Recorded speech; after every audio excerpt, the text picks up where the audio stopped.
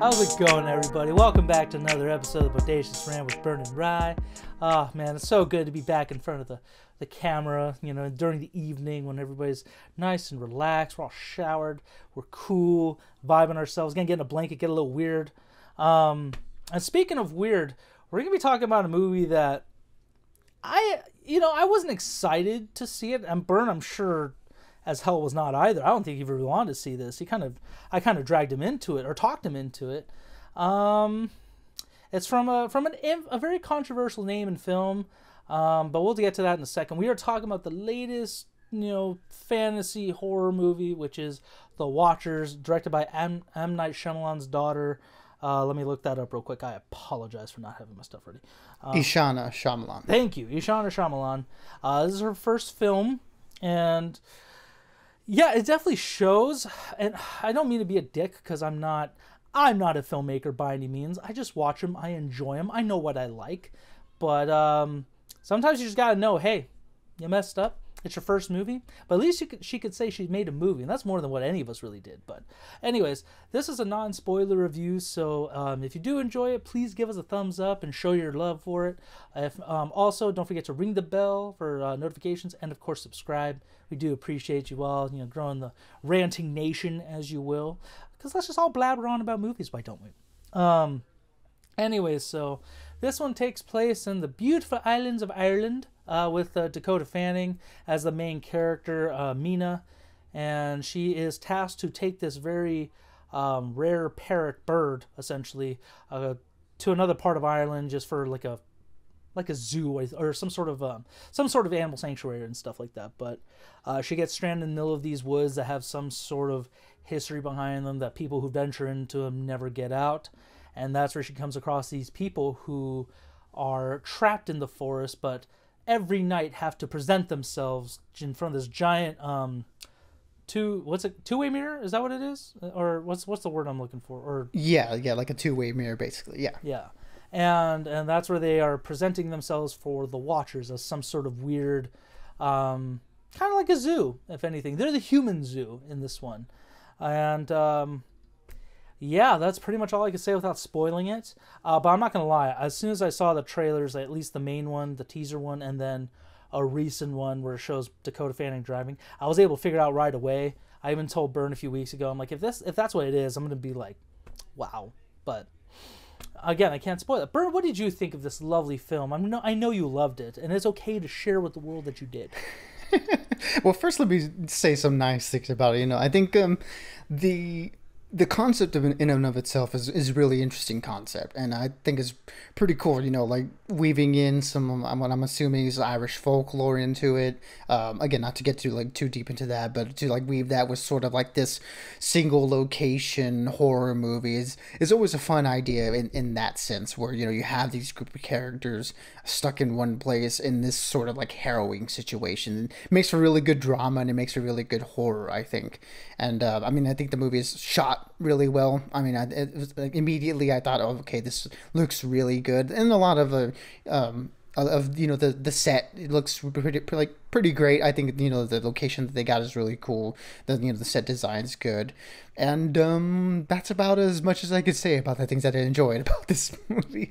Unfortunately, because again, although I was not excited for this movie, I thought the concept was interesting in of itself, and I was intrigued to say the least. So I thought let's see how this plays out, because what seems like with a lot of horror movies lately, it's like, okay, the concept is interesting, but is it enough to sort of fill out the entire length of a movie? I think some of the movies we've gotten lately would have lended themselves better to being like short films or something like that, and this is kind of one of those cases, because as the movie progressed, I was less and less interested, and I found myself bored at times at this movie, and that kind of sucks, because initially there is some pretty good tension, there's intrigue, there's mystery, but it seems like the movie doesn't really know what to do with all that. Once we get into the location that we're in and we get these characters together, the movie doesn't really give them anything interesting to do, and that's kind of unfortunate, because movies like these are they should be very character driven, and they should be these different people and their dynamics sort of clashing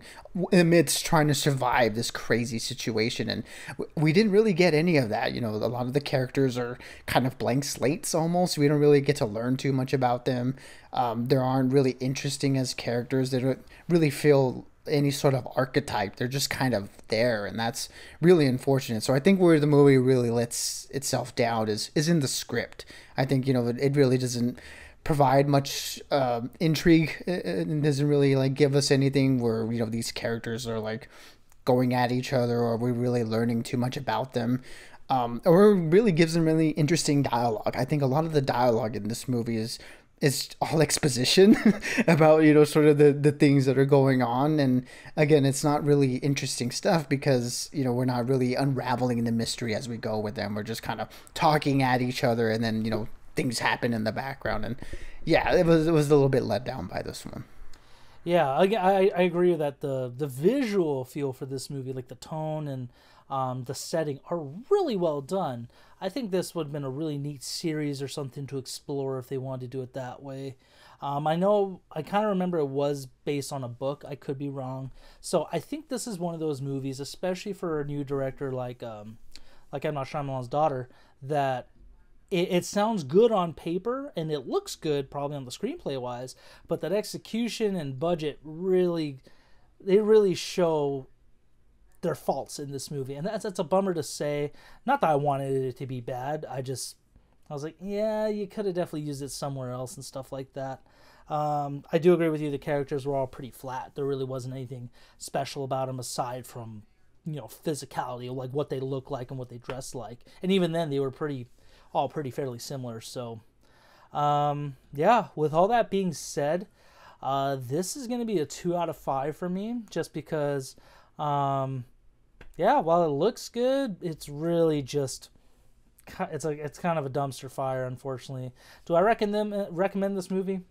Not really, no. I mean, unless you're really into fantasy and stuff like that, maybe you may like it. Even then, there's not a whole lot of that in there. Like Burns said, this movie didn't know where to go. Is it going to be fantasy horror? Is this like a mystery? They didn't really know what to do with it. Nothing really to set on, and they could have done a lot better. So, yeah, 2 out of 5, and that's a bummer.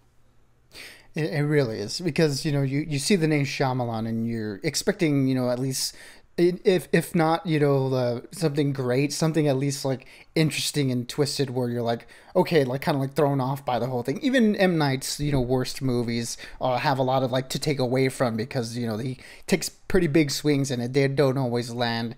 In this case, you know, with Ishana Shyamalan, I think, you know, her big swings are on the technical fronts. You know, we again, like you mentioned, they were shot really well. The tone and the vibe of it, you know, it gives a very cool like creep factor to the movie, at least in early on. And, you know, that paired with like the sound design and you know, of the creatures, you know, that we hear. You know, we don't really get to see a lot of, you know, what the monsters in this. You know, we just get to hear them and stuff. And I thought they did really well building the soundscape of it all. So again, early on, it really added to the tension of the movie, but unfortunately, it didn't really build off of that in any sort of interesting way. So for me, you know, this one's going to be a I hate to do it, but I think this one for me is going to be a 1 out of 5. You know, I think it, outside of, you know, a lot of the technical aspects of it, there really is nothing to say about this movie. Again, like you, I can't really recommend it to anyone. It's, you know, it's not all that scary. If you want to look at some really cool imagery, I would say, I guess, check this one out, but I wouldn't say, you know, go to the theater to see it. You know, it could be one of those, you know, wait for streaming type of things. So yeah, that is, it's gonna be that movie to get top 10 on Netflix's chart.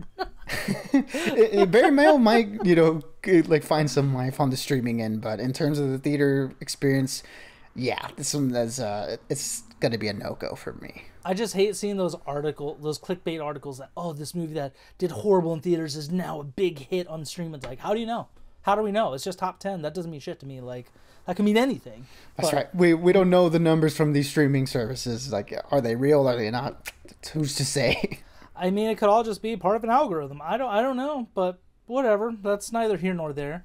For those of you who did happen to catch this movie and not Bad Boys, you know, Ride or Die, let us know what you thought. That review is still up, as well as our review for Furiosa if you're near a theater that is still playing it, because I guess it did get pulled out of a lot of theaters. recently, and that sucks, but it is what it is. We'd love to get your thoughts on this movie, and what else are you guys looking forward to in June? Again, we got some great shows coming out this month, like House of the Dragon's coming back, The Boys is coming back, The Bear.